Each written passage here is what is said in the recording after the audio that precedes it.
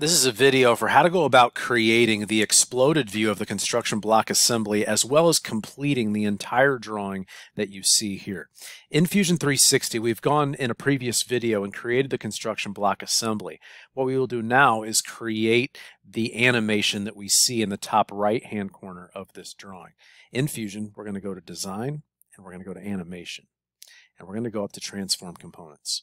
And we're going to click on the rectangular prism, and I'm going to drag up. And you'll notice that we get these offsets for distances over here.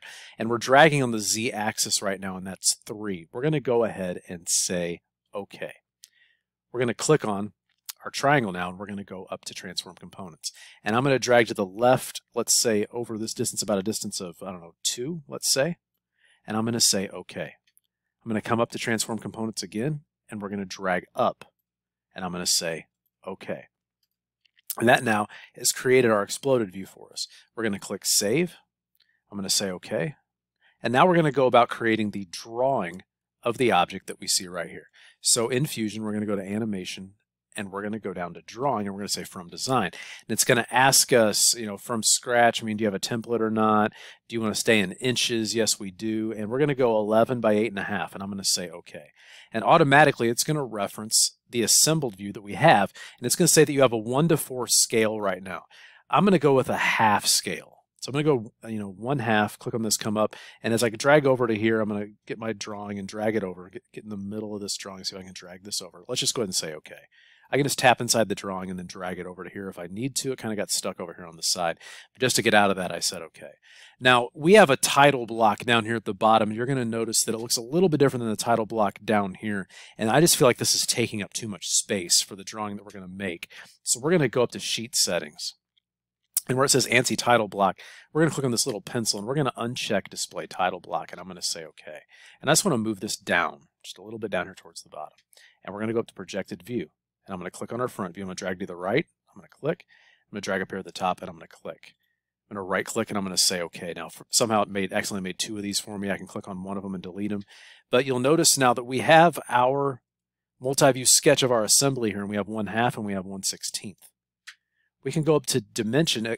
Before we go to Dimension, we need to change our document settings up here. So I'm going to click on Document Settings, and you'll notice that we are in decimal right now. And I want to check this over here, and I want to say, we're in decimal. I want to be in fractional.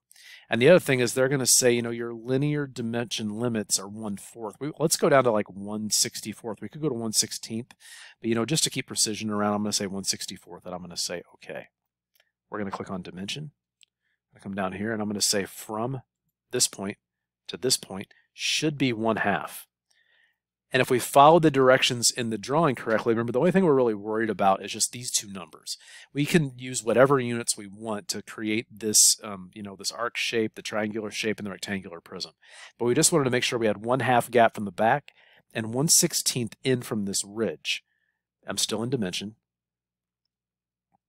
I'm going to zoom in. From this point to this point is 1/16 of an inch. I'm going to drag up. We have 1/16. Good. I'll go ahead and place that. Now we need to place the exploded view that we made in that animated view. So we're going to go up to Base View. And where it says Model, I can go to Storyboard 1 or Storyboard 2, and whichever one you have placed, you're going to see that it kind of is showing it to me out here in the side. Let's see if I can drag this in. You can always just click and place and say OK if you want. Right now they say the scale is 1/2. We can keep the scale the same as over here. I'm just going to go ahead and say OK. And I can tap inside of this and just drag it in if I need to. And this right here is our view. Now you can notice there's these trails here that you can put in. We're not going to place the trails just for the sake of the video, but you can see how the part was kind of taken apart and put back together. Here is our exploded view from a previous drawing. So now what we need now is we need a parts list. And we're going to be able to go up to Table, and we can just tap on the view that we want. And as you can see, they're going to start creating a drawing for us. And I'm just going to kind of snap this down to the bottom corner.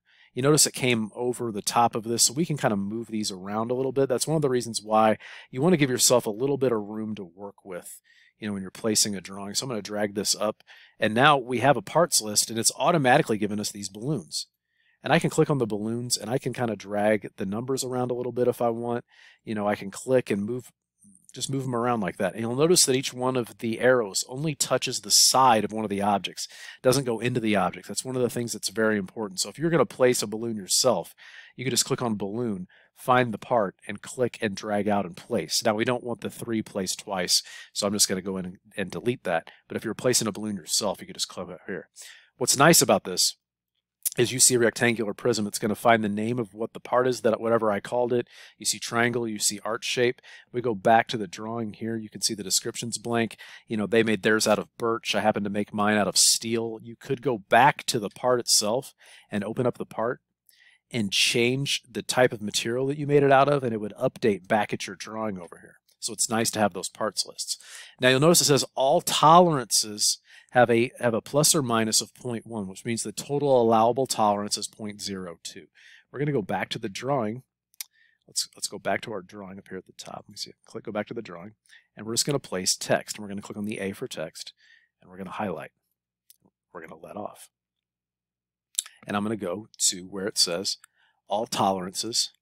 So I'm going to type in all. Let's come back over to here. So make sure I'm into this thing right here. All tolerances.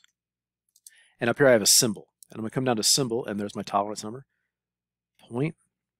Let's go up here real quick. Let's go back and take a look again. 0.01. So we've got 0.01. My keyboard is messing with me. 0.01. Sometimes, I guess maybe since I clicked out of it and I tabbed over. 0.01. It's because I had tapped out of it. One of the things about Fusion, you'll notice that if I'm hitting Alt-Tab going back and forth, when I come back in here, I have to make sure I'm inside that box, inches. Now I can drag this over if I don't want, you know, it to be multiple paragraphs. I can put that there. I'm going to hit Enter. I'm going to go back to where it says parts adhered with wood glue. So I'll say parts. I got to go back into here again. I came out of it. Let's hit Escape twice. I'm going to hit Escape real quick. Come back to here. I'm going to right click and I want to go to Edit. And let's just go back up to text. I can right click on this for some reason. It's wanting to mess with me a little bit here. If I go to Edit View, it should let me open this up. It's not letting me open it up for now. Just go back up to text underneath. I'll just click here. I'm going to type parts adhered with wood glue. Again, I'll just drag this over this way, just like that. Let off, say close.